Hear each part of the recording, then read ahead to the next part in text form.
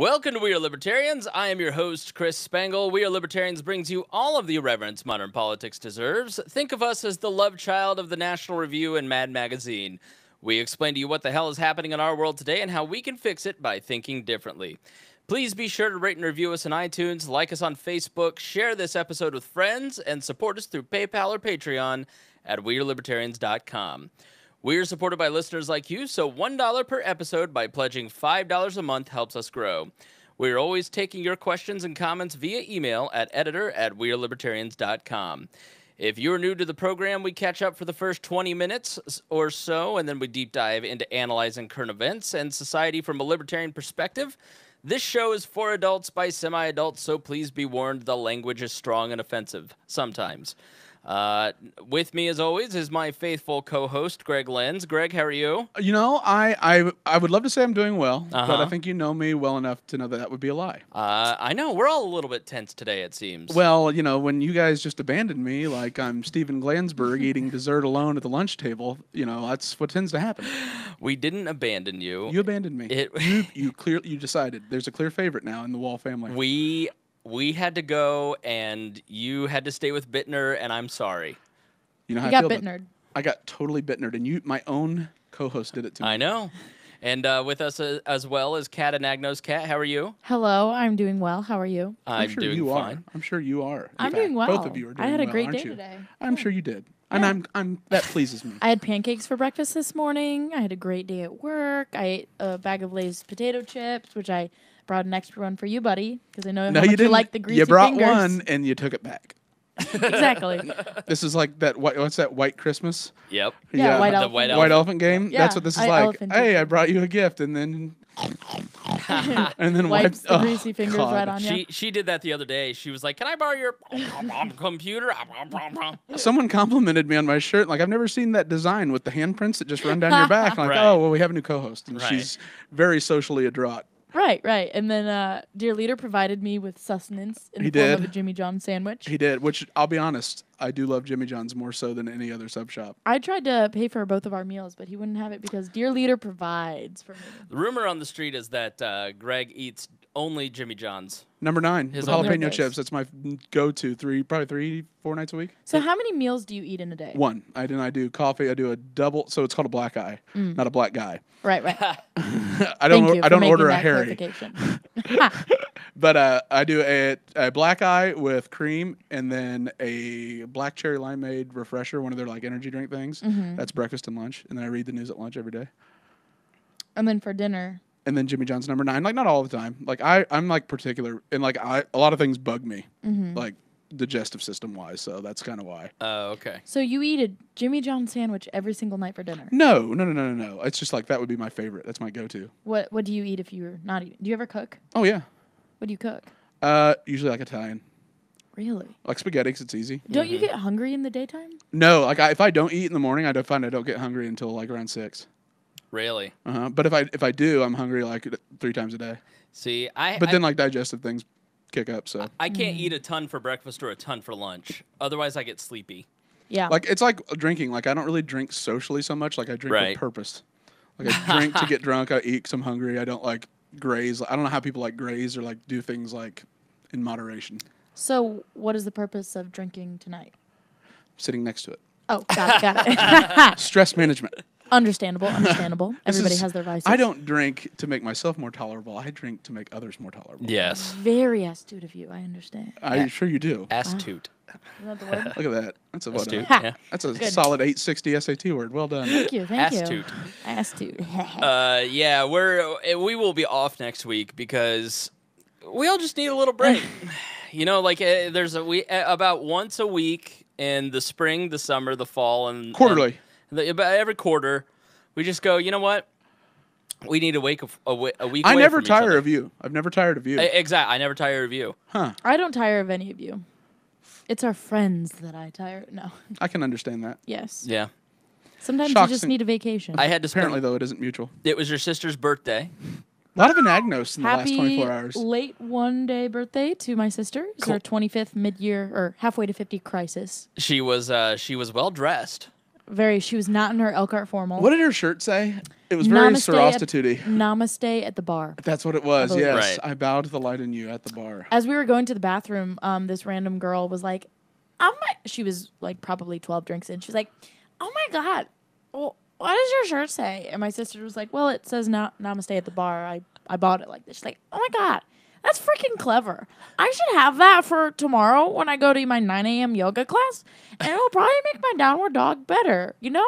My sister Someone was like, that hammered that early? yeah. Because this was 7, like this, Yeah, the it was party like started 8 at o'clock. 7. Yeah. Right. And it wasn't really. We were like the a only dinner people in party. there, really. No, it was like when people hear the word party, it was literally A libertarian party. a libertarian. No, It was but 20 people awkwardly staring at their shoes, passively aggressively being mean to each other, And then communicating on Facebook. And then- right, and eating. leaving early because someone who shall go unnamed, Tim McGuire, kept annoying the only cool people at the party about this. Literally spent an hour talking to them about Dave Ramsey and their finances and No. yeah. So, but But, yeah, it was early. Yeah, that woman was trashed. But I can't believe I didn't see her. I wish I would have got to experience It was so funny. that drunk girl at the bar before funny. 9 p.m. Yeah, and then my sister hugged me, which she's never done before. So that was, Chloe is not a hugger. no, You guys both have things about like the physical proximity. right. Yours is Mine's dramatically a too little too much, close. Yes, and hers is a little too you are. cold and distant. You do way too much to make up for it. beautiful. It was the most like it was like 2 lobster calls. No, it was the. It's like when what's his face? Bittner. No, what is his name? Oh my God! Oh, Ted Cruz and Carly Fiorina or whatever. Yeah. Yes, it was like a She- finger She grab. had this. He grabbed like He was like "Yeah, covering we're gonna her get white the power. ticket." Oh man, that was bad. We're gesturing on the video. If you want to go to our YouTube channel, you can check out Oh, I the. forgot we're on right now. Oh, I Yeah. thought we were live streaming. No live stream today. We're just we're just recording this for YouTube. Given the anxiety-ridden state, I feel like the wrong comment somebody might get holocausted. But here's the thing. No, not you, a listener. Oh yeah, no. The tension rises, and you just need a break. And I've been around people. I'm like weirdly. I go up and like I'm very extroverted. Okay, I'm an ENFJ in the Myers-Briggs, and I love people, and I love my friends, and I love seeing them.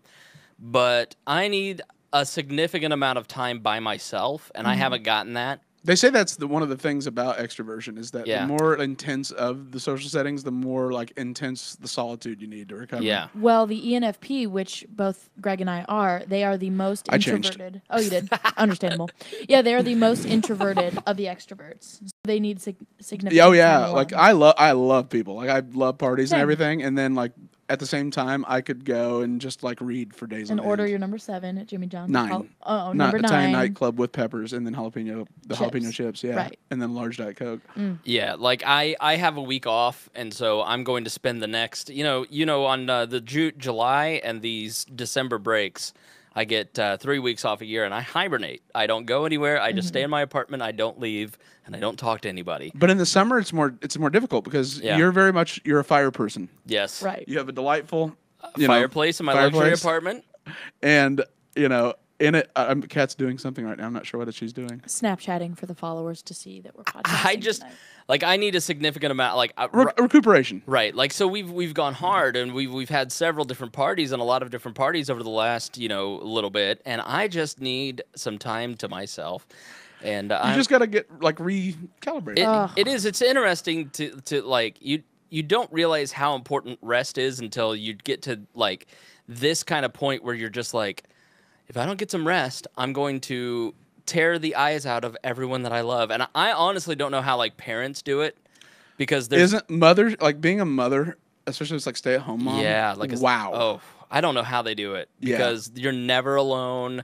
You never have that time to recharge your batteries. Like that to me would be super hard. there is no peace ever. Yeah. Well, you know? and I'm the type of person when even if if my family has gone on a vacation in the past, we're not the type to do the amusement park, the go every day. Touristy stuff. No way. We just you go to Chill. Alabama a lot. We just sleep on the beach. Yeah. Right. Do you go to Gulf Shores? Yeah. Yeah. My grandpa had a That's house where we down always. there. Oh, did he really? Yeah. You just sold Wow. it this Oh, I year. bet he killed it because Yeah. that place has exploded since we've been going there for like 10 years. Oh, yeah. Right. No, it's great down there. But we're just the type of people, my mom, we all love to read. We just wake up at 8 o'clock in the morning, just go to the beach, and we're there until 6 o'clock at night, and then just just veg. I don't want to see anybody. Don't want to talk to anybody. So that's what I'm going to do this weekend. Going home and just going to lay on the beach up northern Michigan or northern beach? Indiana, the Indiana Dunes. So, Oh yeah, no, those are like shockingly nice. yeah, ridiculously nice. I know it's a hidden gem of the state. Like people always laugh because Michigan beaches are usually considered better, but it's better. Yeah, no, it's great. So we will miss you all next week. I want to say hello to all of the new listeners. I checked the stats before we walked in here, and we were at 9,999 downloads on that last episode on 216. And we've had like 3,000 or 4,000 downloads just in the last few days. So 9,000, it was kind of our peak on episode 204, and then all of a sudden we just started zooming, and it reached kind of a critical mass here in the last week. And I contribute that to your appearance on Bad Christian on the Bad Christian Network on Break It Down with Matt Carter. I didn't put it in the feed, but you should go check out my interview with Matt Carter on Break It Down, which is part of the Bad Christian Network, which I love. I've been a fan of them for about a year. They do the Bad Christian podcast is kind of like what we do. They're three guys who sit around with their friends and talk about Christianity and politics and life and morality and society amongst each other, and it's a no holds barred look. They say it's a Christian podcast where they say curses, and so they're very controversial over that. But I love those guys, and it was really exciting. I've been talking to you guys for a couple of weeks. I'm like, if this happens, this is gonna be awesome because I'm such a huge fan of those guys. And apparently you did quite well in courting the bad Christians. I did. Oh, I myself am a terrible Christian. I wouldn't say that. I wouldn't say that. You let a stray in, gave her food, shelter, nourishment. Once you send once, why not go the full 9 yards? It's exactly. You know what I mean? Like murder, lying. If you're gonna do Abraham Lincoln, if you're whatever you are, be a good one. Exactly. Yeah. So welcome to all of our new listeners. We are libertarians, and that means that we are about several things, mostly non-intervention. So we don't like government interfering in your personal life, in the economic affairs of our citizens or the world. We don't believe in overseas wars unless it's a justified war. Libertarians don't believe in like going over and staying in Afghanistan for 20 years, but we do believe that if we're attacked, we should fight a war. Mm-hmm. Like in my opinion, World War II was a just war. World War I was not. Vietnam was not. So the only thing in sight, you would probably say that World War II ended up creating the rest of the wars we've fought since. Absolutely, yeah. So there's unintended consequences, and a lot of what this show is about is the unintended consequences of policy, and beyond just what's on the surface of a discussion. Or absolutely. So we are irreverent. We are not your typical talk program. We're a group of about 20 friends here in Indianapolis that get together and talk about politics and break it down as much as we possibly can. So I want to thank everybody. So to have, 3,000 new listeners in less than a week is pretty exciting for us. And we want to welcome you guys and hope that you guys will stay. And if you like it, please share the podcast. I know that last night at Chloe's dinner, I sat next to a new listener to the podcast, Lauren. Yeah. She, because of Kat coming on the program, she started checking out the podcast and said she really enjoyed it. Good. Yeah, which was cool because because my sisters and Kyle are so much older, is that all of their friends I knew going in, because I was a freshman in college when Chloe graduated. So I didn't really know any of her friends that well, but with Lauren, who's the new listener, she just was like, oh, I love the podcast, by the way, which was really awesome, that it wasn't like, Sorry, there's also a cat named Mitten to come and interfere with the podcast. She's our Hitler. Yeah. Right. Mittler. But Mittler. Yeah, but it's just cool that, it's not our best friends or our friends who are listening the people who would, even if you did the worst podcast imaginable. Exactly. We're actually starting to. Those people actually don't listen. Yeah, they don't. No, unless they're on. Yeah. Unless they're on. Like or they'll listen to the segment where they're brought up. Right. Exactly. Sorry. See, we're trying to be professional, but we've got a cat that destroys the podcast all the time. One thing you'll learn about dear leader Chris Spangle is that he has the most unruly pussy you will ever see. So very, very good. We're coming off of a stunning defeat. Last weekend was... I can't even talk about it. Was a kick in the nuts. Wait, we've recorded since then, No, we have not. No, we haven't. We were up for an award. We were up at PopCon for the big one. for comedy and for News. and we lost. And then podcast, greatest podcast in the history of ever created podcasts. Just a podcast that, is probably going to peak at 12, 13,000 listeners here in the next couple weeks. 10 feet higher. Lost to a podcast in comedy that had 7 episodes. and then congratulations to them. I'm a bad sport. Greg is not. I don't know about Kat.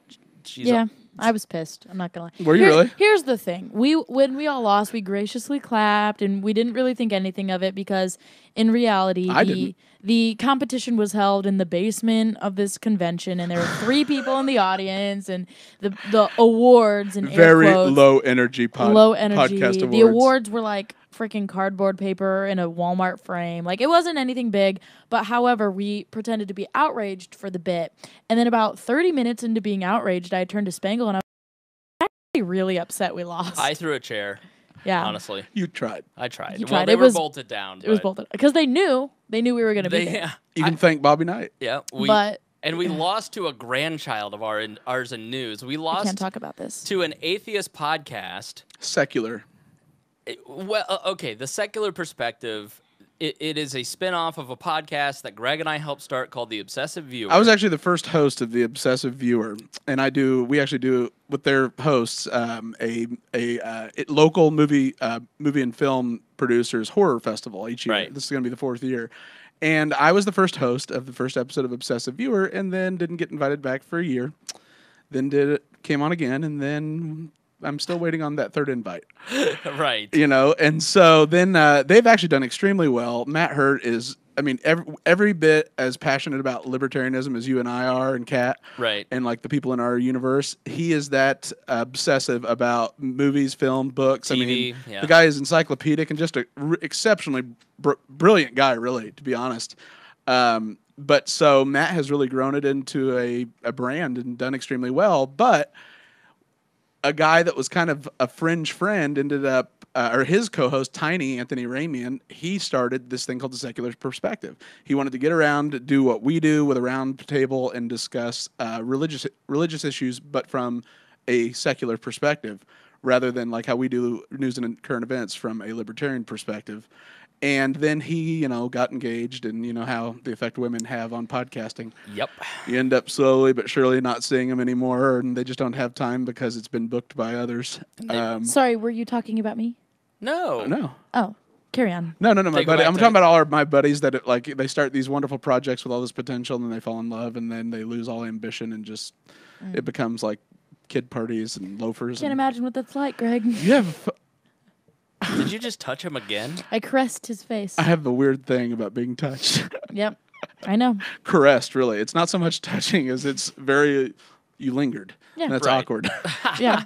Hey, I'm I kidding. thought it was great. It's fine. I brought you a My bag beard of was chips, slightly, Greg. You can eat them. I'm Oh, happy. I will. I'll dig in I later. know what's really going on here. But so then, and so then we lost because Chad took it over from Tiny because Tiny quit. And then Chad kind of rode the coattails to the success and won the award and beat us. And you made it clear you weren't pleased. I'm not happy about it. Kat, you said what? Like I said, at first it was a joke, and then I got pretty angry. Oh, Right. my horrible joke that I said. Right. Right. Well, we were so upset, and then, after all of our pouting and booing and mean tweeting, and then Dear Leader, tried to throw the chair, but we found out it was bolted to the ground. I just said, it's all right. Let the Atheist Podcast have this award because they're going to hell anyways. So. Their treasures are here on earth and ours are in heaven. Right. As Methodists, 3 of us are Methodists. Exactly. We'll be on the right side of the pearly gates, laughing and judging at them. That's right. And we will get our own awards. Damn right. So Eternal salvation. really, Exactly. our grandchild won the award, so we really can claim victory. Exactly. And No. Greg and I can claim victory. Hey, for the record, that's fair. That's a fair point. What's happened to We Are Libertarians is you've heard of the Spanish Inquisition? Right. This is the Greek Inquisition. Yes, Exactly. The Greek invasion. Yeah. You give Germany that money back, and then you can talk. No.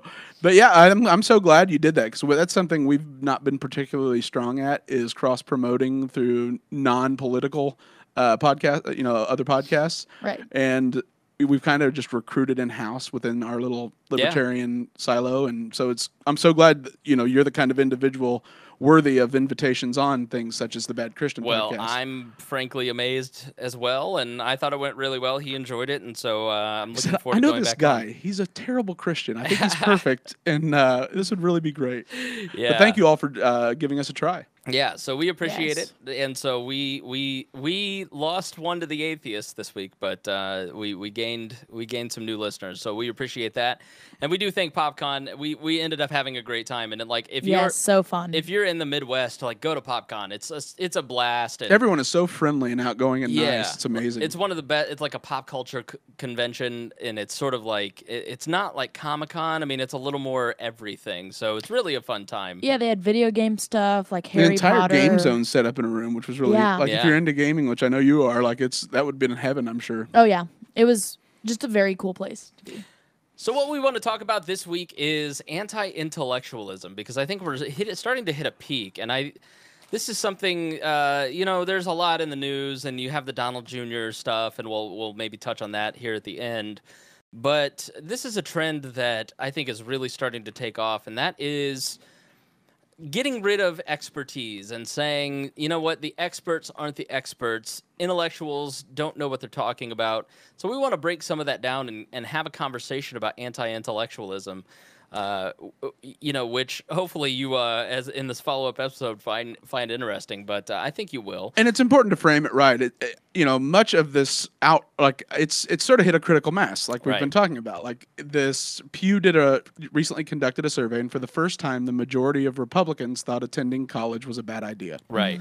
And that created the immediate backlash on Salon, Daily Kos, The Atlantic, all of them saying. And Salon was the article that was published with the headline, "Have we hit peak anti-intellectualism?" Right. And that is just at the point where is higher education actually considered like the fifth estate, or like the manipulative tool of government, rather than something to be pursued and to aspire to. Mm-hmm.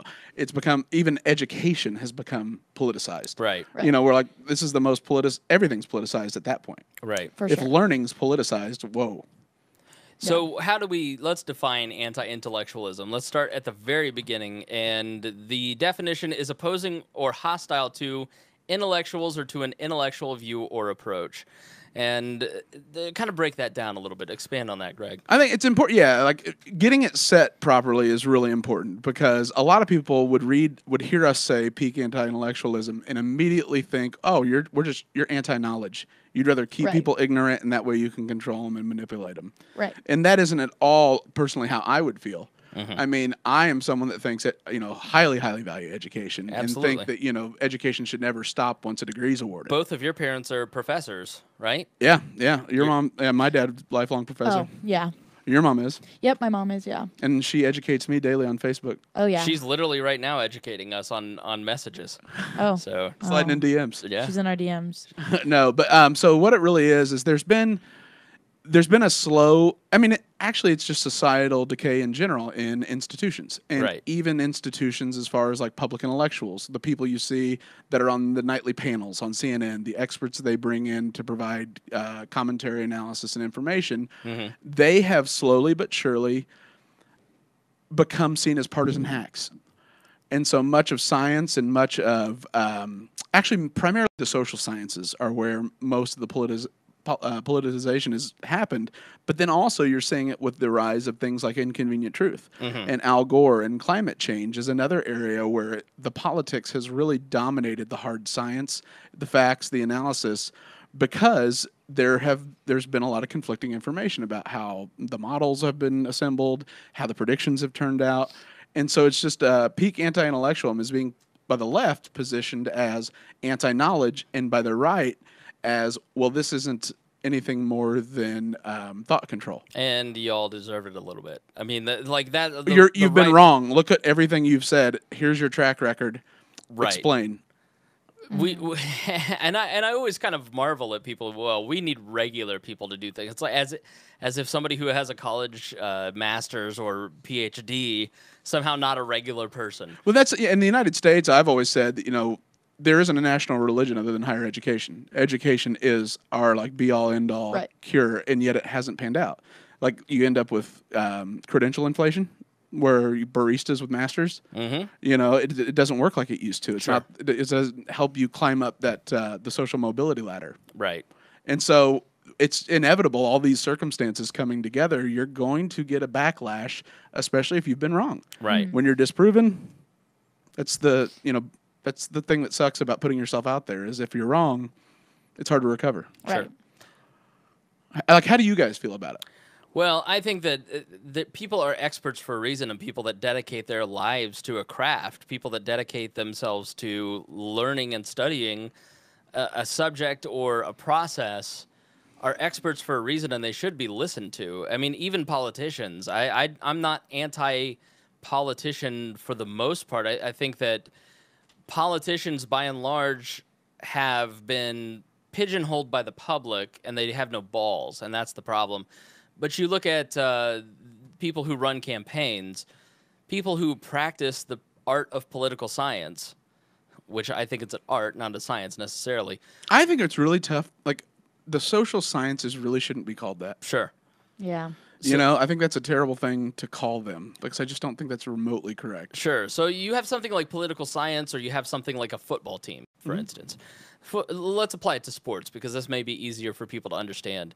Like, I don't know anything about football. I don't know anything about sports, but I feel that my opinion is as valid as Chuck Pagano's in the Indianapolis Colts. He's the head coach of the Indianapolis Colts. Why is my opinion as equal to Chuck Pagano and the GMs and the owners? Why are we equal? We're not. And yet the fans feel this sense of ownership over the decisions that the team makes, and they don't understand the different levers that they have the ability to pull and the buttons that they have to push to make a team work like an NFL team. You've got all kinds of different personnel choices, salary choices, strategies that go into things.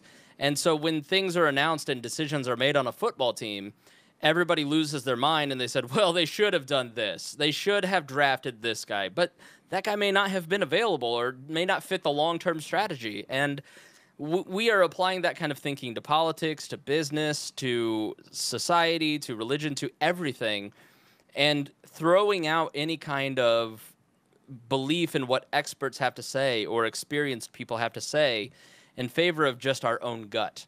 And just because we have an opinion on something, it doesn't mean that our opinion is equal to somebody who is like the head of an NFL coach, for instance. How do you feel about that, Kat? Do you have any particular way does it bug you at all? Like, there's actually this last year, the election, I felt like was this all culminated and everyone was an expert all the time on the entire presidential election. Oh, for sure. And I think that, you know, like we were talking about for college campuses especially, is everyone, like, education is being politicized, right? And it's true because, like I said, I've had friends who on the day after the election night or whatever came to my dorm and were like, oh my gosh, my college professor started bawling in the middle of class because of the outcome of the election, you know? And we had... Wow. Yeah, and this wasn't made up. And we had professors who were professors of the social sciences, I'm assuming, right? Sociology. Political science. History. Anthropology. Linguistics. Social work. Oh, yes. Well, is that a social Is science? being nice to bums a major? Oh, my gosh. But... My mom's a social worker. I tell her that as a joke all the time. I was about to say, don't let my roommates hear like, that. Mom, how was that graduate course in being nice to poor people? Oh, no.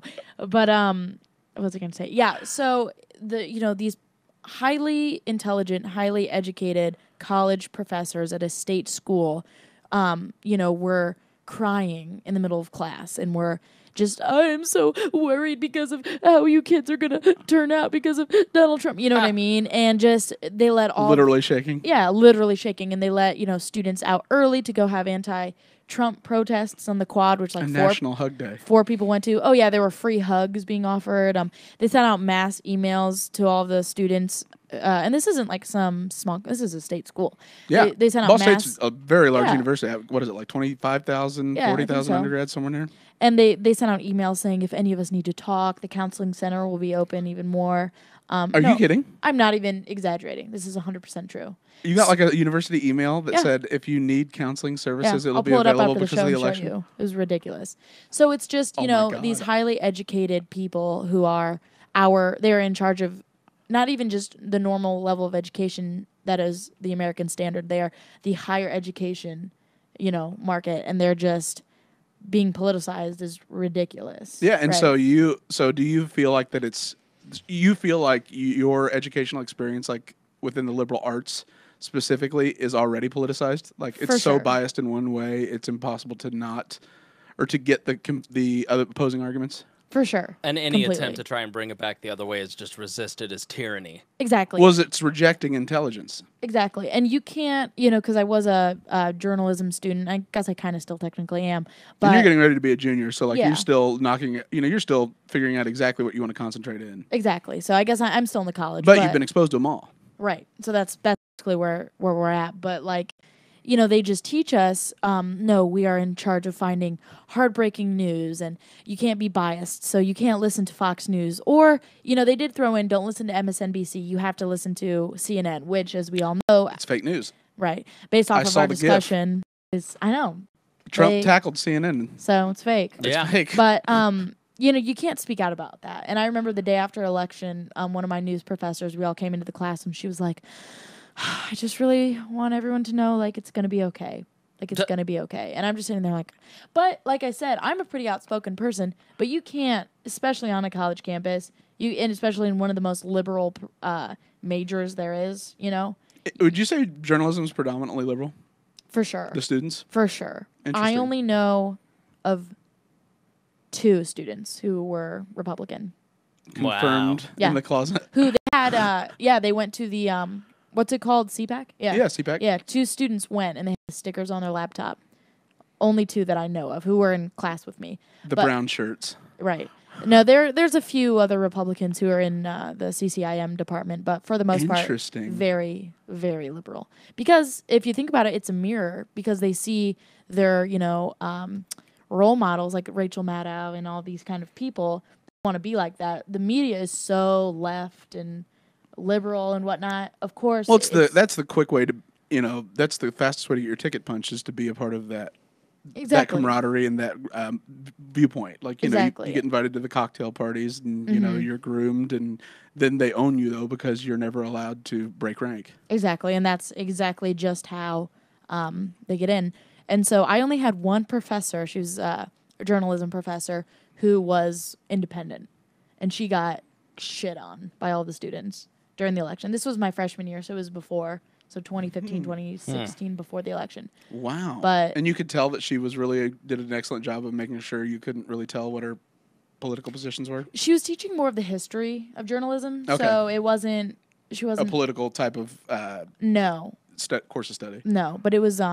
She was independent. She made a few comments. I don't remember what they were about. Oh, I don't like Hillary Clinton at all. I don't like Donald Trump. And people were like, "Well, how can you think that?" You know? And it's just like, oh my god. I was a poli-sci minor. And I had one professor. My first, he was a libertarian, the best guy. Oh, you had The Economist? No, I know who you're talking Oh, there was about. it Cecil? Cecil Bohannon. Yeah. no, Yeah. Oh, okay. No. So he even told you he was libertarian? it was just a new guy. Yeah, Huh. It wasn't Dr. Horowitz, was it? Steve Horowitz? no. Well, where you're going to school, they have the what's the Liberty. new- It's a the new- Liberty economic think tank. Yeah. An institute. Oh, I don't know free anything market about it. principles. The Yeah. Shat- So I don't Steve know Horowitz anything opened about it. Shat- Dr. the Horowitz. Shatner Institute. His name is Yeah. Horowitz. literally no. Oh. I can't think of the name of the. He was brand new. Oh, the one you had. That Yeah, ident- from New Jersey or something. and did he identify as libertarian, or Yeah. did you put it together? He said he was libertarian. Yeah, he was Interesting. he did the best job of just talking good and bad of both sides. Well, that's the nice thing about incredible. like this show too, is being libertarian frees you to analyze both sides, Absolutely. and that's the ideal for any type of liberal arts class that's studying politics or any type of like public policy. Yeah, and I took one religious science class that I had to take for my degree Religious science. or religious studies. Okay, cool. Yeah, it was mortality I was like, and that'd be interesting. death and defying. Yeah, that's what it was. And the professor nobody knew what her religion was the entire time because she was so good at, You know, they're usually atheists you know, in religious studies departments. really? Mhm. That's interesting. That's actually, Really? yeah, how a lot of the time they're atheists. They just study it as like it's history. Really? Wow. So that way they can be objective about it. That's pretty cool because everybody, the whole class and it was like the rumor of the department was, oh, nobody knows who Professor Blank is, like what her thing is, because she speaks so much about Christianity, and then she talks about they have the whole unit about Islam, and talked about like Hinduism and Buddhism, and she knew everything, and she never gave any hint. Not even the slightest. I mean, So that- one means she did a really good job, but that's usually that's one of the biggest criticisms of conservatives in liberal arts courses when it's religion based, is that they are atheists teaching about something they don't know, or something that Wow. they've chosen to reject. And like that, the book God and Man at Yale that started William F. Buckley's career was a criticism of his Yale experience. Really? And it was hugely incendiary because that was his critique of the divinity school, was that the entire divinity school's department were atheists, and the entire economics department were all Keynesian collectivists, and yet all of them were told, go be individuals, go West young man, be industrious entrepreneurs and leaders, and yet everything they learned Right. was either from atheists or collectivists. Socialists, yeah. And then wondered why the kids they were turning out were so different than what the intention of the university was and all the alumni were donating to. Right. Yeah, it was a very interesting class. It was about like, what was it? It was religion, mortality, and death, which sounds that'd be something. good. But it was all about. We learned all about physicians assisted suicide and the death with dignity law, the same thing, and we talked all about like that kind of stuff. And it was really interesting. The morality of assisted suicide. Yeah, it was such an interesting class. I'm all for it. I wish more people would invoke it. Yeah. So would you Wow.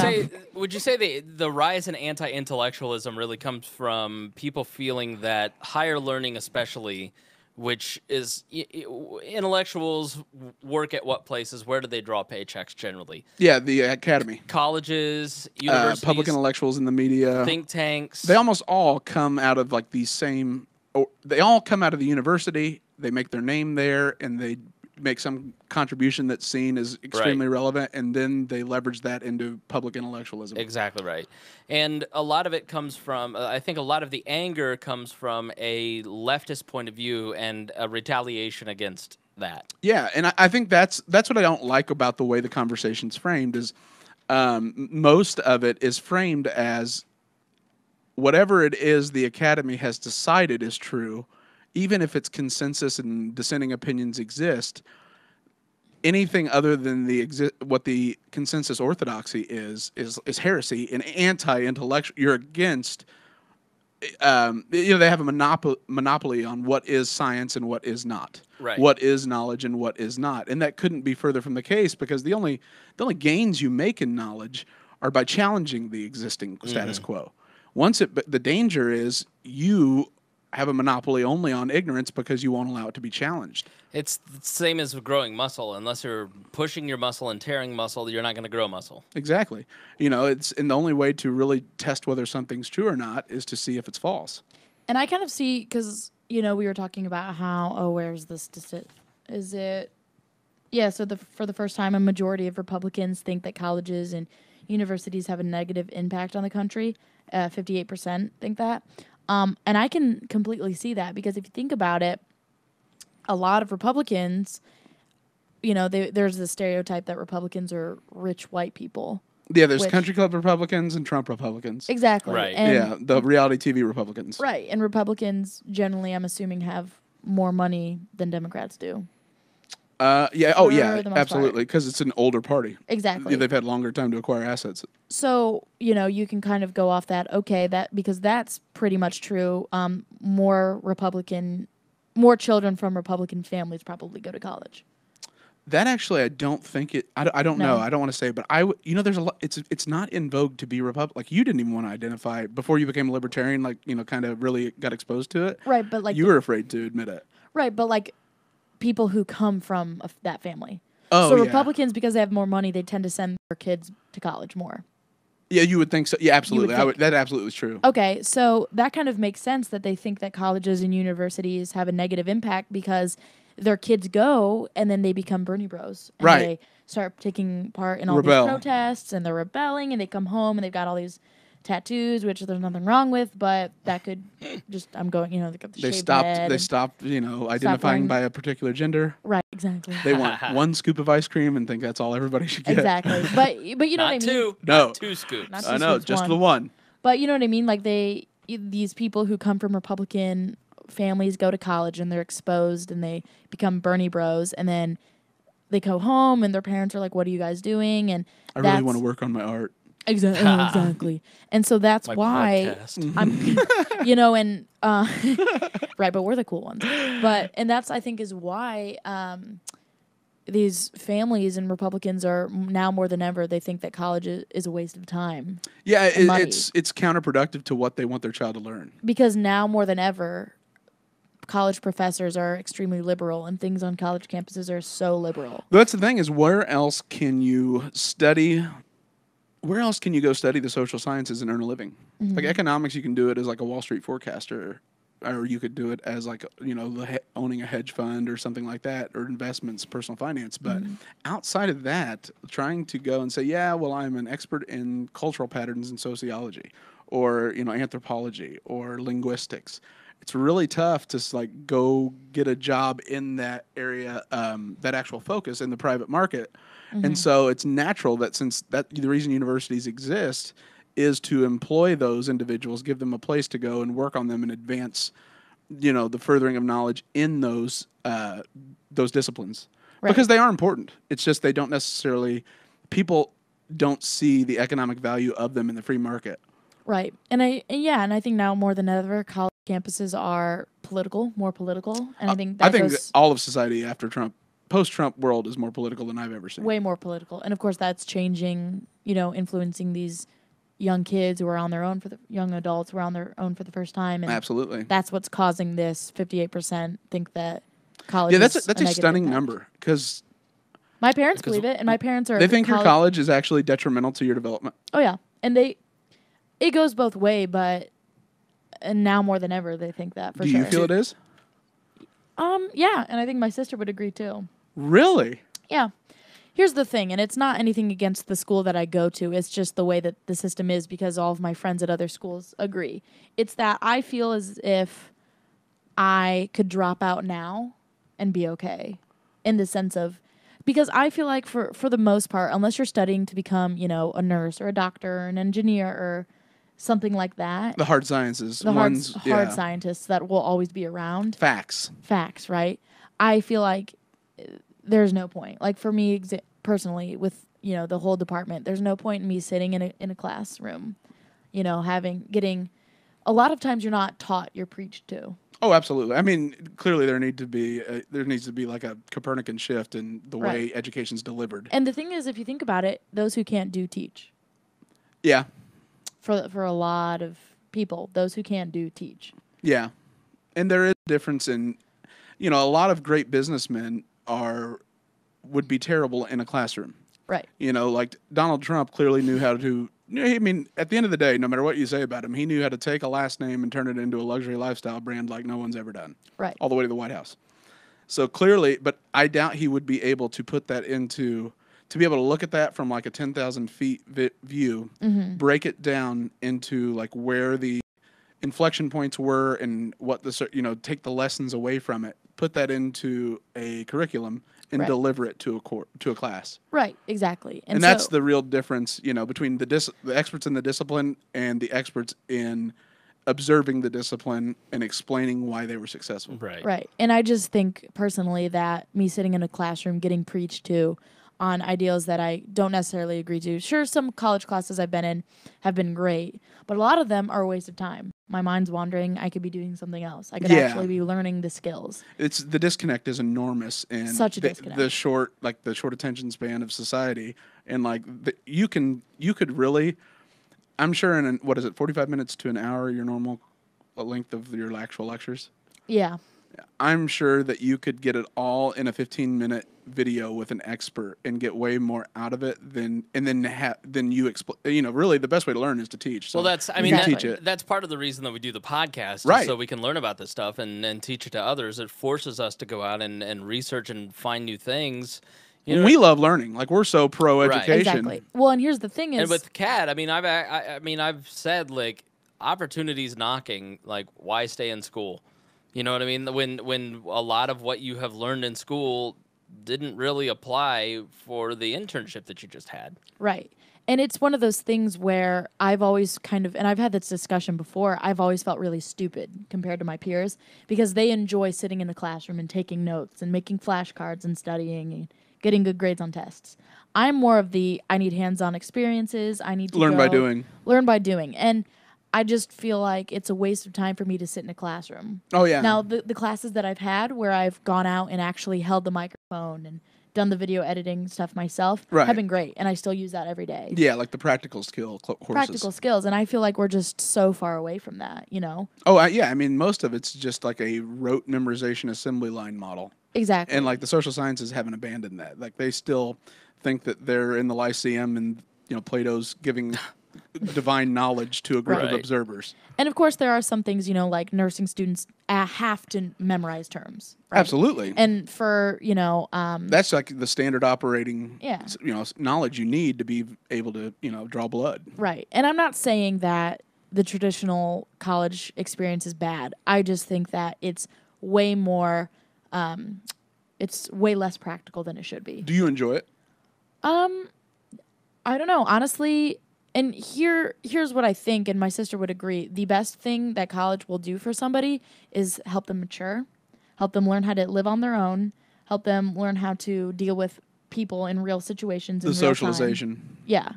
And if you go to a good school, have good connections and whatnot. For me, it was about learning to think critically, expanding outside of just the rote memorization. And Do you think starting you to- did though kind of before? Because like you were already doing things like writing a column in high school. Yeah, but And you were already a big reader. it gave me more of a framework in which to operate with. Gave me more tools on how to do that stuff. And it, Exposed you to better ways of thinking or approaching it. yeah, it gave me the connections then to start a career.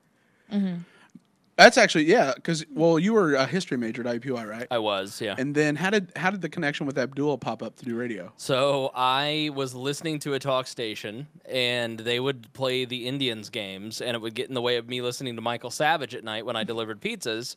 And I wrote a very stern email to the program director, and he said, "Oh, I used to deliver pizzas. What do you know?" And we got to talking via email, and then he said, "Yeah, if you ever want an internship, let me know." So I went to school, set it up, got an internship, started there, and I was there for 4 years. So really, it was your own personal interest that got you the actual opportunity. You just formalized it into an internship through the school. It's very much like what happened with Kat here, where I was. You left out milk and she stayed. Right. Sophomore into junior year, I got an internship with a radio station. I went and did that and realized that most of what I was learning in school was not applicable to what I was doing, and I absolutely bombed that next semester. And then I just stopped going. I just stopped registering for classes. I dropped out, and I started working. It just didn't seem to me to be a beneficial time. It was a time waster. Yeah, and Because especially in media too. If that's your Right. media is so different than any other medium I tell kids all the time, like, industry. if it's the case where Kat feels like she needs the next 2 years to go and learn more skills and needs more time to mature and needs to do certain things, then she should do it. Because the realities are that you have to start making money and you have to start working 4 jobs immediately. Right. And you got to be prepared to do that. You got to make rent. You got to pay bills. You got to do all that stuff. But when you could just take 2 years and spend time goofing off and learning how to edit video and doing all that stuff, but don't expect that piece of paper to get you anything. A lot of times it will get you your first job and then it will never be considered again. Exactly right. But in my case, Like you earned it the hard way. Most it, people won't tough it out and do it. no, and not having a degree was very stressful on me for a long time, and people still encourage me to go back to school, and I'm like, why would I go back to school? Like, I have absolutely no reason to go back to school. That piece of paper means nothing. I'm a polymath. I learn on my own. I just don't need that Credential. I don't need the credential or the rigor of that structure, you know, because I've built my own structure to become a lifelong learner, to continue to improve myself and build skills. I just don't need it. Like Right. it's nothing about my self-esteem, and I feel that a lot of people, and I'm fortunate in that I did that because I was in the workforce 3 years earlier than my peers who all left college at the time that the economy collapsed. Oof. And so, you know, they gambled by staying and getting a piece of paper when I started working and hustling, and I'm much further ahead of my career than most of my friends who, Especially in this particular industry, Right. which is the hardest one to rise quickly because a Yep. credential does nothing to enhance your value. literally no, like where the last 3 jobs I've worked, nobody asked if I had a college degree. My bosses do not know if I have a college degree or not. They don't care. And most of the time, they don't Literally even doesn't ask. They ask for years of attendance. So if you went 4 years, Right. it's indistinguishable of whether Exactly. or not you graduated. So I have 28 credit hours, or You're over then. Or I'm 68 credit hours, or something. I'm halfway there, but like like to me, going and taking 2 more semesters of Spanish when I don't ever intend to use Spanish, it doesn't make sense to me. You know, why go and spend that money? And I think that part of the reason that people have kind of this anger towards is they're looking back, you know, as early as sophomore, junior in college, you know, all the way up to baby boomers are sitting here going, my college was really worthless, and I now have a student loan debt of $10,000 to $100,000 for something that really didn't matter. Right. You know, and so that creates To your career, to your professional career, your social, like Right. the social circles and like the experiences, lifelong friendships, that kind of thing. Is Right. where Right. the value and is. and that's where it's kind of different, is because like in high school, I thought high school was a complete waste of time skill wise. Looking back, the only thing that I use every single day is the digital media classes that I took all 4 years, both semesters, and I got to like digital media class 8, which there was 3 people in my class, and I learned all about video editing and cameras and lighting. Now you did like learn like grammar and proper English Okay, and how to yeah. write and like those kind of things. Yeah. Like things you have Elementary to know. school is But then you beneficial. enhance them and bring them Right, up. Yeah. right. But then like as far as and then you're also like you know about things. You're not a flat True. earther because you took science class. True, right. So But it's hard to justify. Like in hindsight, you're like, did those really change anything? No, but I'm glad I'm aware of them. Exactly, and it's I'm glad that I have friends, and at the same time, well, verdict's still out on that one. strong word. But I'm glad I've had those opportunities, and I have because I played high school soccer. I know what it's like to go through X, Y, and Z, and I know what it's like to be dedicated for orchestra and being in the school newspaper or whatever. You know what I mean? So those things were great. But honestly, I've gotten the most out of extracurricular activities, things that I've pursued on my own, like pursuing soccer, pursuing orchestra, pursuing digital media in high school. In college, sorority, learning how to deal with people, learning how to Exposing yourself to things to show that you can endure it. right, exactly, that kind of thing, and student government, Right. and that sort of thing. And that's where I learned Those the lessons are priceless because you can't recreate those types of institutions In class- in the well, in classroom. the real world, they're real institutions. Right. In college, it's a chance at sort of like getting your footing through Model UN for the most part. Now, there's still decisions that are made and consequences that happen as a result of those governing, like a student government Right. or a sorority, but it gives you this like frame of reference for an experience through like wisdom because you've gone through that simulation before. Right, exactly. This is what happened last time. Maybe I'll take a different approach. Yeah. And it's funny, I consider myself not an expert because I don't have a degree in it, or I've not worked in it a long time, but I know a lot about public relations, about PR. And that is strictly because of no class I've ever taken in college, but because of my work as the chief of staff for the Student Government Association. What better preparation could you get Exactly. than managing someone's image? Exactly. That's in crisis. What better training in like crisis management could you get? Exactly. And so And manipulation and psychological terrorism. Right, exactly. And there was no, that wasn't a requirement for my degree. I did it because I wanted to. 'Cause I had Right. friends You were in it. interested in that. I was Which interested. is really what the design of the educational system should be. Yeah. Exactly. It's funny, like, it would be much better if the focus was skill acquisition and it was, as needed as you go through your career. Like you were a lifelong Ball State Cardinal and they offered whatever course you needed. You could enroll it at any time at any location, even online, acquire those skills, point to the credential you need to step up or do whatever you were trying to do. And the way our school works is, you've got your gen eds, your required classes, which how a lot of schools are. But almost every, except for like Brown. But the terrible part is that I'm going to my junior year, and I've spent the last 2 years of college, 80% gen eds, 20% things about my degree. Right.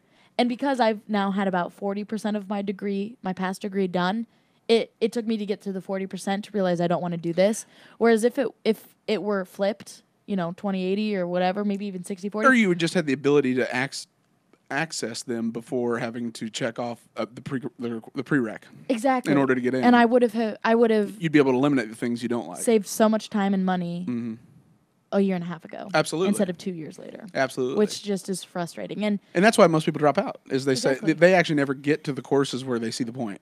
exactly. And it's so frustrating, and I've got it off easy because, you hear of the super seniors who are there for 6, 7, 8 years undergrad because The they journey keep of self-discovery. Right, because they keep changing their major. I had a class, entry-level Spanish class that I had to take, or was it? Yeah, Spanish, because the girl was like, I was a music major for like 4 years, from my whole year, and then my last semester, I was like, I love Spanish. And got to do it all again. Boy, how does she like being a barista?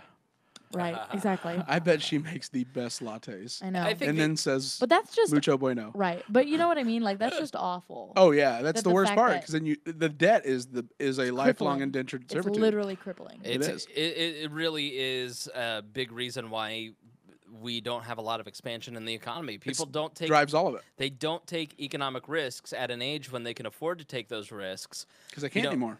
Cat is at 20, and us at 33 and 31 can take risks that somebody who in their 50s won't, because we have a long time before we retire. You can make it back up. Right, and so we can afford to be entrepreneurial. But if you've got a $500 a month student loan payment, you're not going to take that risk. Right, it's cannibalized entrepreneurship rates for young people. Absolutely, and that's, Even with the gig economy that's arisen, where everything's contract work, which is technically entrepreneurship, it's still the rates are declining, which you would think wouldn't be possible. yeah. So and so I think the other reason that a lot of people just don't trust quote unquote intellectuals and the institutions of higher learning is they just don't have a great track record. That's the thing, is that's what's really driven it. Is like you look at that's the one in the show notes. If you don't mind, if I look at these real quick, sorry. Yeah, I need to absolutely. Yeah, dig they're- through them. But one of the things I wanted to talk about was even the hard sciences have become politicized. Sure. Then that is what has, in my opinion, been the primary driver of this rise for Republicans is climate change. Right. I think more so than anything else, science became politicized, hard science did, because of environmentalism. And it started actually, most people don't realize, or most people just don't remember, is it started all the way back in 1972 with a group called the Club of Rome, which was like the original Al Gore. And the Club of Rome, 40 years ago, published a book called The Limits of Growth, and it was a report. And in it, it was just like everyone thought, oh, look at these new age, these people that are looking into the future and this huge threat that we pose as economic growth and the countries develop and the population gets out of control. And all the change we're going to see, we need to start planning ahead and anticipate the limits of of our resources given humanity's population growth. And so what they forecasted ended up being a bunch of awful predictions on things such as accelerating industrial development, how much would happen, and at what rate, the population growth, widespread malnutrition, out of the worry that we know what we're producing today in our capacity now, apply it to 9 billion people. Sure. And so there are this just hysteria and worry about these from these global central planners. It's a lot of doomsday. It usually takes place because they look at the current situation and they project it, and then they look at the current output, and they never expect humankind to be more entrepreneurial or more scientific, and the future generations will never produce more abundance. And there's no anything. way to ever account in any model ever about the technological innovation that happens in your ability to efficiently use resources. Absolutely. And that's what happens every time. That's actually, to tie it all back, is what really got me about the title of the article was peak anti-intellectual. Republicans reach peak anti-intellectualism. Well, peak oil was the trendiest thing for all of the 2000s. This enormous worry that the appetite for oil and China's development, India's development, all of the BRIC countries becoming first world countries through stable political institutions, that there was going to be another energy crisis, which is actually what the worry for the Club of Rome was. Right. And you can make a really compelling argument. It's what cost Jimmy Carter his a second term, because Jimmy Carter bought in. He was someone that bought into all this, installed solar panels on the White House roof. Right. And the way that forecasting works and the market, like Wall Street works, everything is based off of projection. And so all of a sudden, once it looked like oil was going to be severely, like a huge demand for it, it sparked the oil crisis that really just, I mean, Jimmy Carter was doing press conferences telling people to adjust their the standard of living down. He was warning people that we need to get used to less. We need to get used to higher prices on oil. And then the oil crisis happened because you had political instability in the Middle East with the Iranian Revolution, and then you had like limits on supply chains for Chevron and for Exxon, and then there was this huge worry by everyone in the oil and energy markets that there's going to be this constriction on supply. So there was a mass price increase. Well, then Jimmy Carter, being the social planner he was, decided to put a cap on the price. Right. A ceiling. And so then you couldn't buy anymore. Like, whenever you put a cap on what you'll pay, it limits the supply. And so there was a shortage of oil. Right. And then Ronald Reagan comes in and starts talking about free market principles, and then stability quiets down in the Middle East. But all of this started because of this Club of Rome. They released a report that told everybody we need to adjust to lower standards of living. And they were wrong. They were just colossally wrong on everything because the elites, the experts, the environmentalists, Al Gore, they don't have any understanding of that. Technological progress doesn't happen like geometrically. It's not a linear, thing. It is like an enormous shift all of the sudden that you just never see coming. Right. And if you look, peak oil was the thought that we had hit the absolute max supply available that would ever be available for our world, and how on earth are we going to deal with that with a rapidly developing China? And now you have oil prices so low that most oil, like some countries aren't even allowing oil tankers to open the spigot and unload, because doing so would drive the price so low it would cause political instability in places like Saudi Arabia. So this whole idea that peak oil was the trendiest worry forever for the last 10 years, it's hilarious they chose that same title about peak anti-intellectualism because peak oil was wrong. Right. And so this is another alarmist worry about their monopoly on what is and isn't science and intellectualism being challenged. And that's what really got me. I'm not anti-intelligence. I'm not anti-education. I'm anti it being considered heresy to criticize Paul Krugman. Well, that's the thing.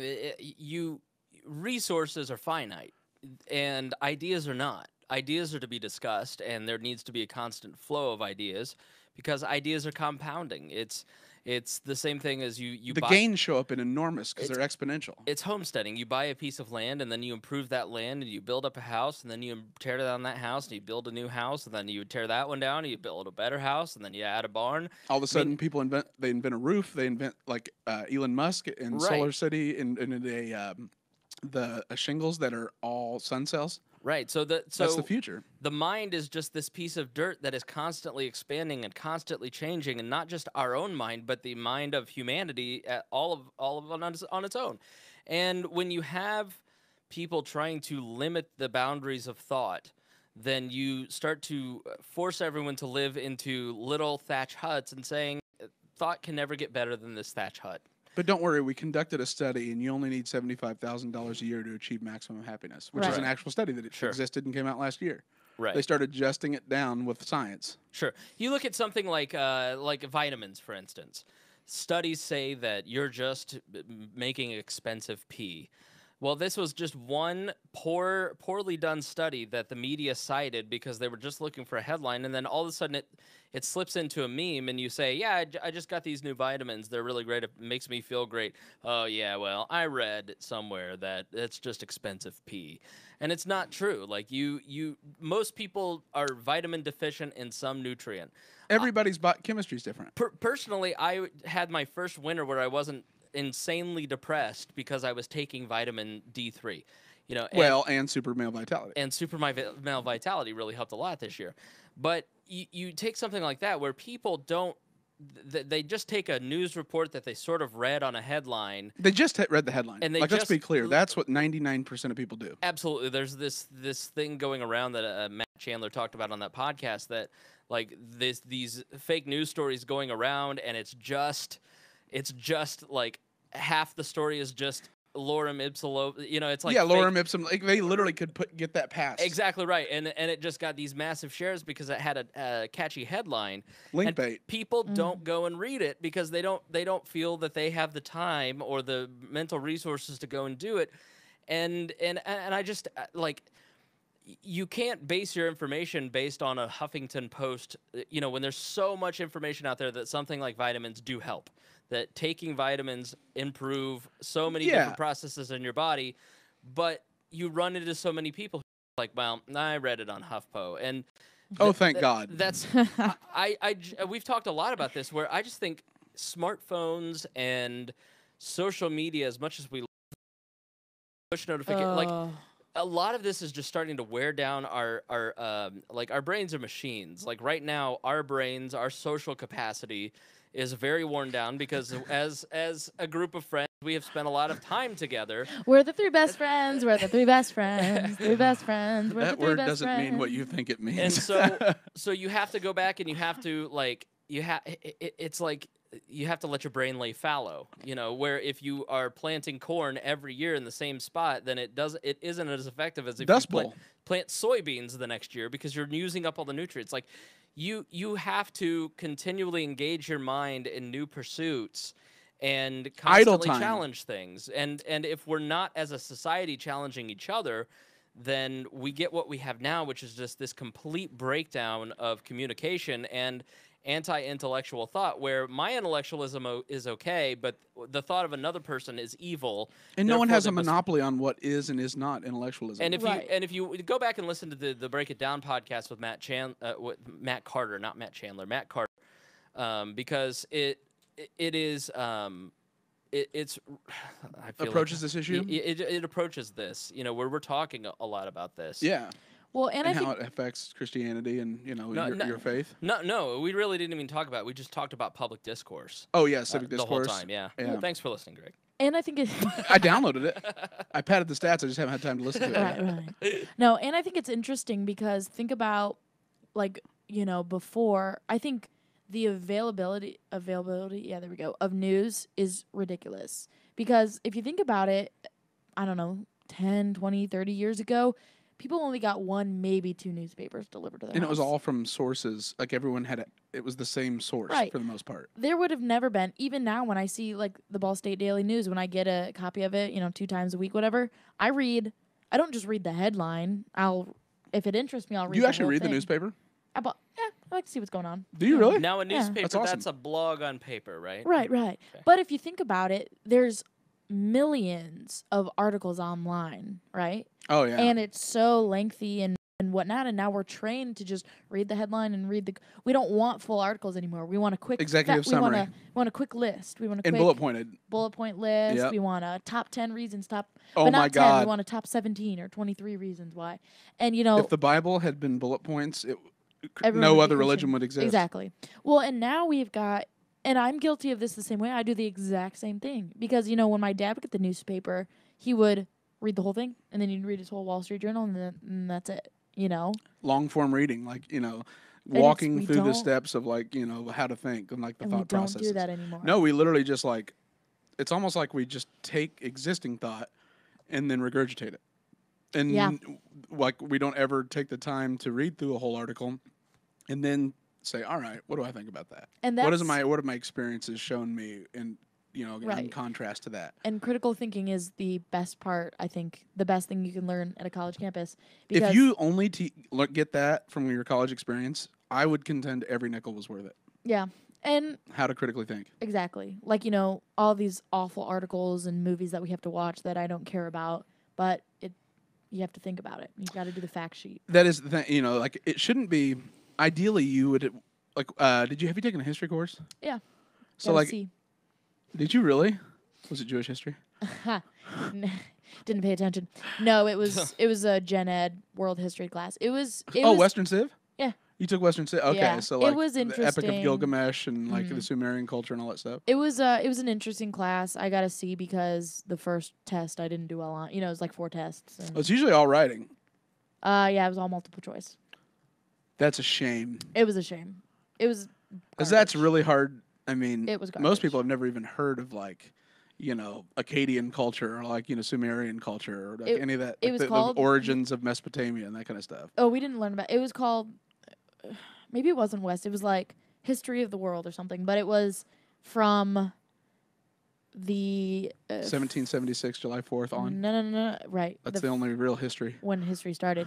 No, we started in like the ancient Roman, the first colleges ever.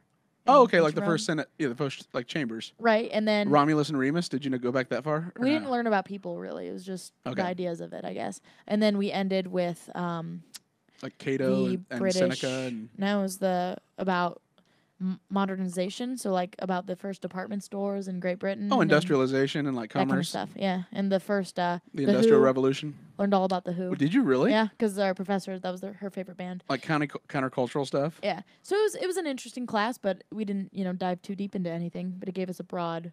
You got to see in that, huh? Yeah, I'll tell you the story off air. It was very funny. It was very funny. Called your how I got professor fake history. how I got a C. Yeah, no, it was before. It was before Donald Trump was really, because it was in 20. The Dark Ages. I guess it was January of 2016. Okay. So it was before. Where he denounced and really become a player. Yeah. I gotcha. No, Interesting. it wasn't. I think it was like probably November of 2015, maybe. I don't know. Hmm. No, I don't know how old I am. I mean, does it worry? I don't think society's become anti though knowledge. Do you? No, there's more knowledge now than ever before. For sure. I think we are. Access. We are, like, people have, the joke they have selective hearing. I Mm-hmm. think we have selective learning. I think Which is true. people are smarter, and more knowledgeable about everything than ever before. Do you think so? Yes, but I think we're lazier than ever before, and that's going hand in hand. So we're not learning, because Well, literally our brain networks, like our neural networks, have changed to the point long form readings way less mentally than it was for our parents. so hard to do it. Oh yeah, it's just the way our Yeah. brains have adjusted and changed Mhm. the actual neural pathways and like dopamine reaction, that kind of thing. Like it's just you're going to see long form reading be Latin, like it'd be like someone speaking Latin. Yeah. It's honestly the reason I'm thinking about getting a flip phone, just so I can go back to reading, because it's so impossible now, Yeah. Because I mean, you were somebody that could knock out 50 pages. easily. Easy. And I can't read more than 3 before I want to check my phone. My messages in chat get rejected by most people and scanned over TLDR. Right. The Lenz TLDR The phenomenon. fact that on blogs and in chat we're starting to do the TLDR thing is sad. The fact that the quickest, most just like the easiest way to communicate now is too long. Texting is too hard. Texting Got to be is too shorthand long. text. It's got to be shorthand, or it's Or- got to be sending or a visual. meme. Or we Now have that's communication though, because the people that can long form read don't know how to. They can't digest anything from the visual like form of communication, like memes. right. So like there is that argument to make as well. Right, and I think we're split more than ever. We've got the people who can long form read Mm-hmm. and long form communicate, and we've got the people who are quick. Yeah, absolutely. mean? Like someone who can really analyze and draw out the important points extremely quickly, because that's the world we're living in. Like, Exactly. it's necessary. Yeah. Your ability to process and analyze information and the speed at which you do it, while being sure to make sure that accuracy is above all most important. But the ability you're able to do it accurately, it really drives your market value. In what you can earn, your potential. It really does, and that's tough because people aren't used to the quick deadlines and turnaround times, and the millennials can do things a lot quicker because they have the technical chops to pull it off. Yeah. Right. Well, let's start wrapping up here. What do you? I mean, do you think it's a worry? The peak anti-intellectualism. No, because everything's cyclical and everything will swing back. Like the world is never going to stop coming up with ideas and discussing it. That's the foundation of human nature. Like there's people want to sit and create false problems because it's so easy to sit here and say really what it comes down to is Salon is trying to shame the right. You know, like you guys just ignore us, and therefore you're all dummies. Socially toxic to even identify as a Republican. It's a social shame that they're trying to manipulate people into believing the way that they believe, and that I find reprehensible.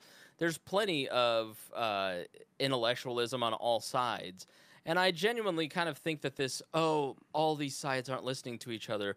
There's some of that is true, but also I think it's we just are creating so many different headlines and narratives, and then driving those narratives home to the point that they are now our truth when they may not actually be what's happening. Right. And I think that this is one of those things where it's not that people on the right are anti-intellectual, it's that they're just tired of having leftist things shoved down their throat. Like, right, groupthink for the most part. Right. Yeah. With no accurate track record of accuracy to point to and say, listen, these are this is the right way of thinking about these this. are the documents. Yeah, show it. You're going to... I've got the Bring out compressed the- data. Bring out the birth certificates. You have to realize that humans always gravitate towards freedom. Mm-hmm.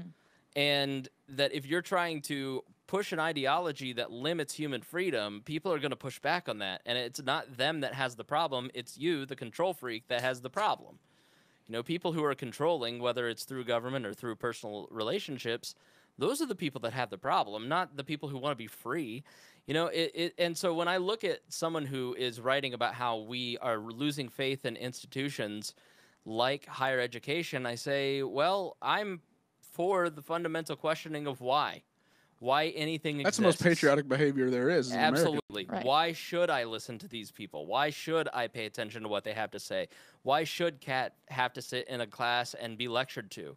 You know, and I'm not the type of person who says that's not right. They shouldn't do that. They can do whatever they want. It's Kat's choice. She has the choice as a human being, as an adult, to say I'm going to participate in this activity or not. You know, and Republicans and conservatives do the same thing, where they try to, instead of just getting up and walking away because they fundamentally question the premise, they try to pick a fight instead of college boy. Instead of You and your science schmience. instead of negating the power by just standing up and walking away. You know, and yeah, they'll be left to their little silos. But if you don't believe in it, don't send your kids to it. Don't pay for it. Send them to Hillsdale. Yeah, send them to Hillsdale, or you know, I do worry though. One thing I don't love is like, you know how like there's been technology's made democratization like everywhere. So like you can get news from anywhere. Like anyone can be a news creator. It's the democratization of every industry. You no longer control your brand. Your customers do. Right. You know, it's that the consumer has the power, Mm-hmm. and I think that is concerning because there has been this shift in that. It isn't the expert who is ever an expert. It's the ignorant individual. There's been a tidal shift toward because of this democratization effect, where everyone is an expert. Yeah. And then feels entitled to be one. I don't care that they have a PhD in physics. I got on Wikipedia last night. Like my opinion should count just as much. Right. Right. And and that does worry me And because that's the rejection of expertise and like what. Aspiration to knowledge. And that goes back to, yes, I have a PhD in astro whatever, but think of what they're taught and how they're taught. Like I've shared is just sitting down memorizing things. Right. I can sit down, I can buy their textbook, I can memorize things and teach it myself. Mm-hmm. Or I can look on the Wikipedia page where somebody has done that and made it easier for me to the understand. acquisition of knowledge. Then you just really run into a signaling problem. Was how do you separate who actually has gone on Wikipedia and has internalized that knowledge and who hasn't? Like that's the real thing in education that's missing is the right signaling mechanism rather than a degree. Right. But it's just until that exists, the tide has shifted to where, like crowdsourcing, it's similar to that. Like where people think crowdsourcing. What the crowd decides is better than what any individual decides. And like democracy is the safer bet, but it's not necessarily the best outcome. Because like democracy gives you Justin Bieber. Right. Expertise gives you, Chopin and Beethoven. Taylor Swift. That's democracy at work. See why I'm so anti-democracy. It's the God that has failed. Right. Taylor Swift. You're about to push her out of a helicopter, aren't you? Whew. Anyways. All of a sudden, I'm feeling very Chilean. Uncomfortable show. No, but I mean that's the thing though is like you wouldn't go buy classical music or download classical music, even though that's considered the most elite performing artists there are by the people that know. Yeah. Because But you'd go buy what you buy and read fan fiction about and conspiracy theories and. don't share it online. I heard Taylor Swift. What was the? Did you go underwater? Don't share it. Are you underwater? Oh, our friend Hannah. I got exposed to Hannah last night. Oh. And Bittner. Poor Kat. There's a lot. Oh man. Kat was sitting next to me, chose to go sit by her sister, sat next to her sister. Her sister walked away from Kat, and then And let me tell you, when the choice is Chloe, you're facing poor choices. and then Bittner sat down, and she got stuck sitting next to Bittner last I night. did- My God, it hate was it. like that movie Dinner for Schmucks. My name is Kat Anagnos, and I approve of Bittner. Oh, see, Physically removed. Because we're the three best friends. We're the three best friends. This has been our show. Don't- La da da da da da. don't react. You don't want Scat Go to Cat your to come quiet here. place. Scat Cat is pretty fun. Have you heard about Scat Cat? So a new segment we're doing on We Are Libertarians is called Scat Cat. Spangle, is it time? Yeah, yeah. Let me zoom in on you, so make sure you see this on the YouTube channel. All right, Scat Cat. Greg, give me a beat. Countdown. Inch, Like a inch. 5, 6. Oh. 5, 4. No. Oh God, he's not musical. 5, 6, 7, 8. Beep bop, scally dap, doopity dap, bitty bop, da boop boop boop, bitty beep, da bop, da dap, bop, da bop, bop, skiddly dap, doo bit, da bitty bop. Yeah. Anyway, so as we were saying, dear What was that called? Scat Cat. Thank you, thank you. There's a You're lot to welcome. take in. Hey, I'm the pop star of Liberty. I have to have some kind of thing to keep my name. What was that? You have a nickname? Pop star of Liberty. Are nicknames self-appointed usually? Spangle gave it to me, right? Yeah. Hope it works out. Anyways, thanks for listening to We Libertarians. We promise to do better next time. We have a whole other segment. If We you'd do? read the show notes, you'd probably be aware. She's ready to leave. Yeah, she's ready to wrap She's up. We can done. wrap up. No. She's It's had to see enough. I don't want to attention span deprive thing. the I know, it's because I'm in a college class. I No, don't and wanna... it's the Don Trump Jr. email scandal. So there's want not it. much to talk about other than Oh, let's talk about it. what Long- smoke, what's Educate smoke, me. and what's fire. Educate me because I didn't want a long form read. You don't care that Russians hacked the United States election? No. No, long story short, this Russian woman, who was she? So she was positioned as an attorney for the Russian government. Okay. Turns out she's also a movie maker who's been presenting and trying to raise funds for a movie about human trafficking that ties donations to the Clinton Global Initiative with an ease of restriction on a thing called the Maginski Law or something like that. And so she actually met with Donald Trump Jr., under the premise of this was a discussion about dirt they had when it was, she never mentioned the fact that she also had a movie that would be coming out. And Yikes. it was starring this pop star that did the connection. Me. Not a- Kat literally is a Russian hacker. She A is, beep bop dilly dap dap ba dap. she's fake news. And you claim me of not having any musical ability. He just Skip bop, offended Scat bibbly Cat. bop. Listen, I like Scat Cat. I A think it's fun. skiddly dap doop dap dappity dap. Yeah. Scat Cat. I it's literally Scat feel Cat. like I'm living our like Reddit cringe right now. Good. Like all-time setting top result. Hey, all press is good press. Just ask Trump. That's very true. God Emperor, he does know. That is the one A person. beep bop doodly dap. So this woman basically sends an email, gets a hold of Trump and said, after trying to positioning said dirt for Hillary. yeah, saying I've got dirt on Hillary Clinton that you're going to want to see. And then she's like, I have dirt on Trump. So she had already positioned and reached out to the Clinton campaign for the allegations of dirt. basically wants to lobby for a change in this law in American policy. And ease of restrictions on human trafficking. Bribes the two doesn't bribe, but basically lies to the two campaigns to get a meeting. Paul Manafort Snuffs this out and is Don- like, this is absurd. leaves it within 10 minutes. Doesn't even read the final message in the email chain. No. Manafort stayed, but was on his phone the whole time. Yeah. Donald Can't Trump. imagine what that's like. Yeah, Donald Trump Jr. He probably needed it to make sure his selfie was good. Yeah, checking in the T Swift tumblers. Paul Manafort's on Taylor Swift tumblers in the middle of a presidential Would campaign. have been more productive than sitting through this said meeting. Yes, and then Donald Trump Jr. paid attention, and then the son-in-law, Jared Kushner, Yes. stayed for 10 minutes and left. And it became clear that she didn't have anything. She just lied to get the meeting. And so here's my final thoughts on it. let's just get right down to brass tacks. I managed a political party for 4 years. From 2008 to 2012, I was the head of the Libertarian Party of Indiana. I was executive director.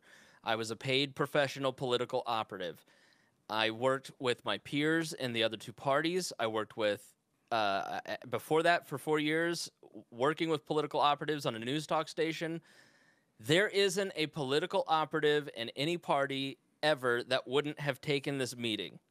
Plain and simple, and if they say otherwise, they're lying. Because when you're in a campaign, you're going to take the meeting. Now, I will say this. As a libertarian, I had secret information that tens of people may have been mildly interested in, and I never put it into text messages or emails because you never know what could happen to that. There's written records of it. You just don't do it. So you pick up the phone and you call, or you meet in person and you have those conversations.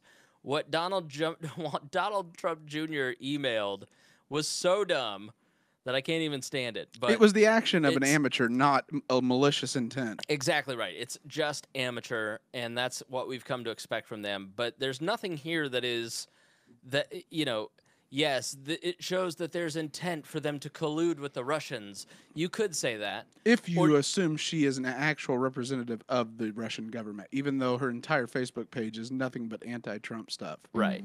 So it is a meeting that any political operative of any party in any campaign would have taken had they said, I've got damaging information on your opponent. Would you like to meet about it? Mm-hmm. And the thing is, he just did it, and most would immediately know to do it off the record or do it in a way that can never be confirmed. And right, they're criticizing somebody for transparency, which is a rarity for the Trump campaign. But he ended up not. Well, why didn't they cover their tracks? Because there's nothing here. Right, this person's a fraud. The allegation, everything comes down to this: is that it would be there's a law. The interpretation of the law is that no foreign individual can provide an asset of material gain to a political party, or else that with the idea of influencing it. And the thing that's based off of that law is about financial contributions. It's never been interpreted as intelligence, and so they're trying to make the argument that the acquisition of intelligence, opposition research, is something of value, which, even though I think that's probably a very fair argument to make, that was never what the law was intended to be used for. And so collusion isn't even a treasonous act. That isn't an actual criminal act. Collusion isn't. So you hear collusion, that's the narrative, and that was intentionally selected to propagate this narrative that collusion is something you can be tried for when it is not. It's not a legally defined thing. Conspiracy is, coordination are, but not collusion. Right. And so ultimately this is all, to quote Van Jones, a big nothing burger. Yep. That's it. That's the end of that segment. Yeah. All right. I'm sorry, okay. Yeah.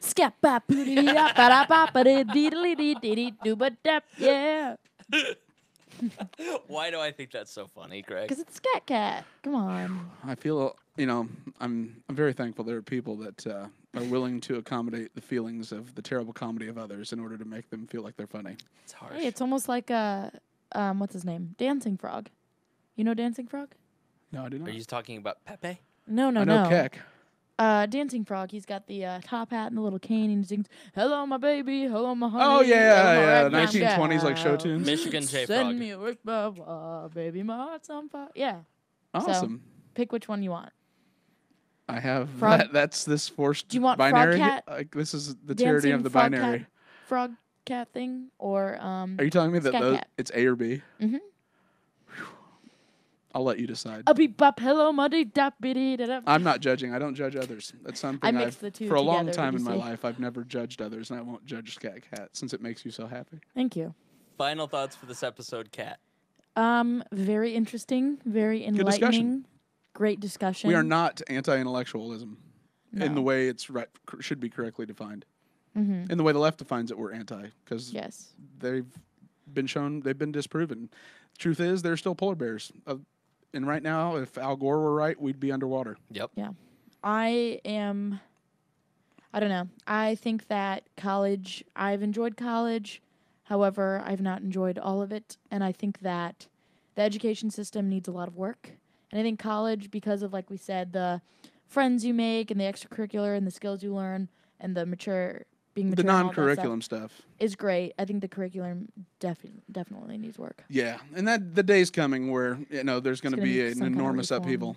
Yeah. You're already Yep. seeing it with the radically intense schools like Startup School and the Code School, the Khan Academy. You're going to see it where something replaces the degree as the mechanism for determining this person's really got the credentials. Yeah. Mm-hmm. And that's when it'll all change. Although the educational industrial complex is even arguably worse than the military industrial complex. Yeah. Student loan debt dwarfs every other kind of debt there is, and it's federally guaranteed and in-house.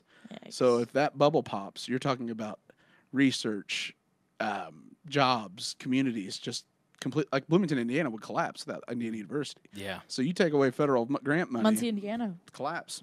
Yeah. I mean, the educational industrial complex is enormous. Yeah. And so that's change will be damning because of the societal upheaval the effect it would have. But you'll see the market adapt, and people will choose these schools and the places to acquire skills as soon as they can justify the money spent on the credential being accepted with the same equal weight as a university. Very good. Kat, anything else? Yeah. A beep bop skilly dap doopity dap. Yeah. That was Greg? it. Final thoughts, Greg? This is great. Oh my God.